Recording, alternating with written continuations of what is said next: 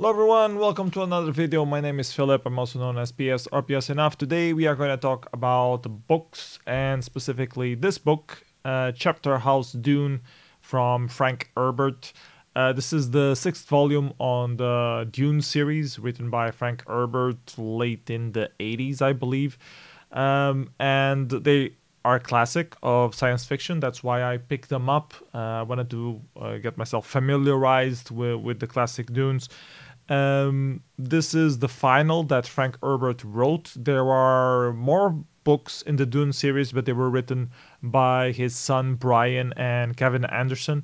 I heard a lot of bad reviews on those other books, like that they were not really faithful on the storyline created by Frank Herbert, and that they are not as well written. So I'm unsure if I will read the other books or not.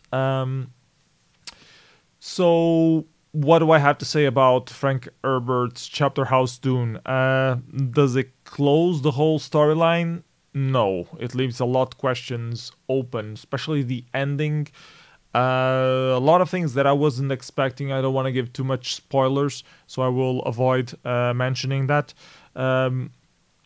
But there were a lot of things that I weren't expecting. The ending was particularly interesting. A lot of twists and turnarounds, or well, a few, not extremely a lot. But it was very interesting to see all the build-up leading to that point, and there were still things that I did not see coming before they actually happened.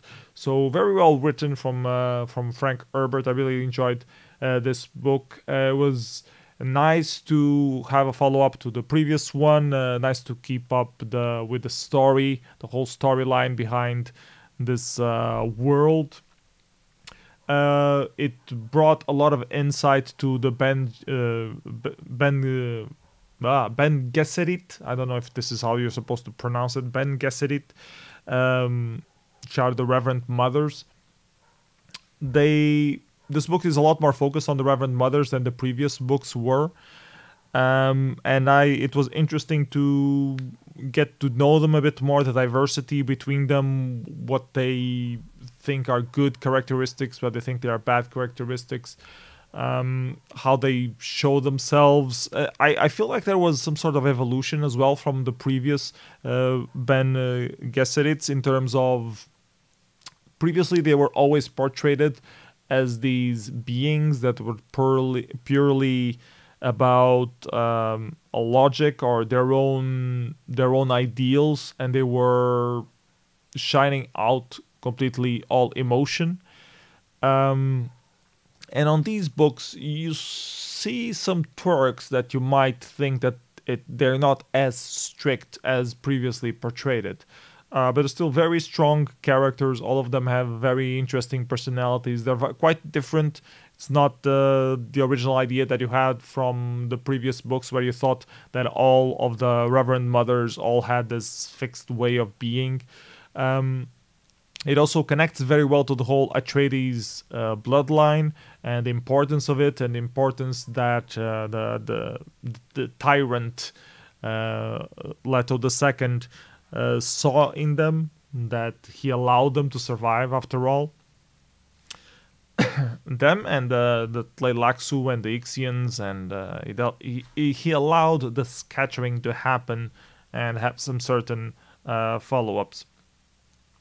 Very interesting what they did with Gola, with Duncan Idaho still playing a part. I really liked that, and he has a very strong part throughout the book, even though he's very contained, not the Duncan Idaho that we see on the other books, but you still see a lot of interesting references. He also seemed like a different Duncan Idaho, even though he has the memories of all the previous Duncans.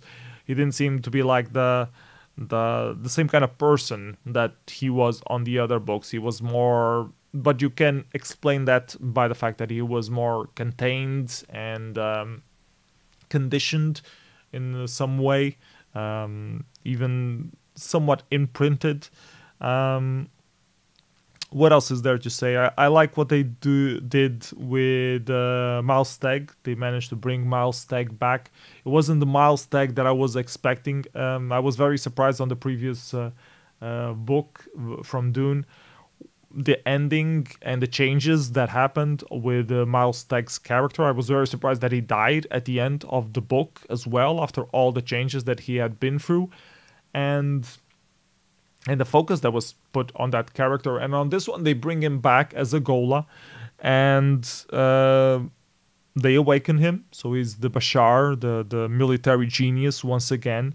But you don't see those previous things come into full play. You see some glimpses of what Miles Tegg was capable of, but he's just like an afterthought in the entire book. He doesn't play as a strong role as you would expect if you had read the previous book, which is curious. It feels like this book strays away from the Atreides main bloodline, and it gives it another touch, even though the main character, which is pretty much Odrade, the Reverend Mother, she is Atreides by bloodline, and I believe Shiana is also Atreides by bloodline, and Shiana plays an interesting part in the book as well, and the whole lore behind Dune and how the connection with the sandworms, how they are trying to bring the sandworms back. She has a very interesting insight onto that side of things. But I still felt that Miles as an Atreides, he could have been better explored, especially with all those changes that happened to him during the previous book. So yeah, also interesting was the Tleilaxu part. Seatail was captured as one of the master Tleilaxus on the previous book, and he remains accessible throughout this book to the Bene Gesserit, and apparently all the other Tleilaxus have been killed by the Honoured Matres or by the Face Dancers. It's not really very well explained, or I didn't really understand it. And this seems to be one of the last Master Tleilaxu left alive. And he's used as a trade-off because the Bene Gesserit want to take some secrets away from him.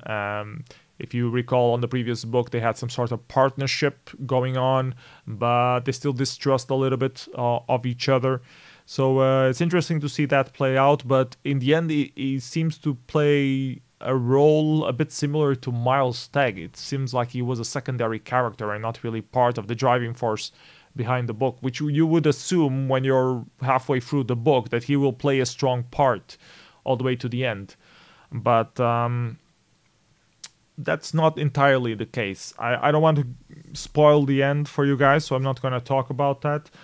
Just mention that I enjoyed it. It left some things open, and I can understand why people are interested in picking up the follow-up books and try to wrap around the whole storyline, try to close it down. But frankly, from the reviews that I've seen of the other books, I don't think I'm going to do that. I think I'm going to leave it at these 6 books, the original version or vision of Frank Herbert. And because, I mean, some people say that the problem is that you don't really understand who is the final enemy behind the whole thing. The enemy that made the Honoured Matres come back from the scattering and take over the old empire, as some people call it, and that seems to be like the big enemy that is blooming. And some people say that this is related back to the Butlerian Jihad, and with the rise of machines or something like that, and that the enemies are indeed machines in the end. And that also connects something with the Ixians that are still around, but it didn't feel like that. It felt like it was something else in the end. It felt like it was another thing that I don't want to spoil you guys, but I think when you read the final chapters, you get a different vibe from that. And that was one of the main critics from the several reviews that I read on the different books about this, is that it seems that Brian Herbert and Kevin Anderson didn't quite follow that and just started making up things. They made prequels to explain how the different houses came to be and the Butlerian Jihad, and they created some new elements there. And then when they came to do the sequel, they referenced to those books that they themselves created instead of referencing to the explicit material from Frank Herbert himself. So it's very doubtful. I don't think I want to get into those books. They have a lot lower reviews than these 6. I think I'm happy with where this book left me. I'm left wondering what happened with the entire Bene Gesserit versus Honoured Matres situation. I think I have some ideas of what could have happened, but would have been nice to have a follow-up to explain that properly. But unfortunately, the main author is dead, and I don't quite trust the work of these other people who try to pick up on that. So we'll have to see. Anyways, it seems that there's like a movie or a series about to come out, so maybe that will be interesting to check out. And I don't know. So that's it. Let me know what you guys think about the book. If you have read it already, if you haven't read it, let me know in your comments below. And that's it for now. Hope you guys are having a great day so far and keep having one. See you next time. Bye bye, everyone. Take care.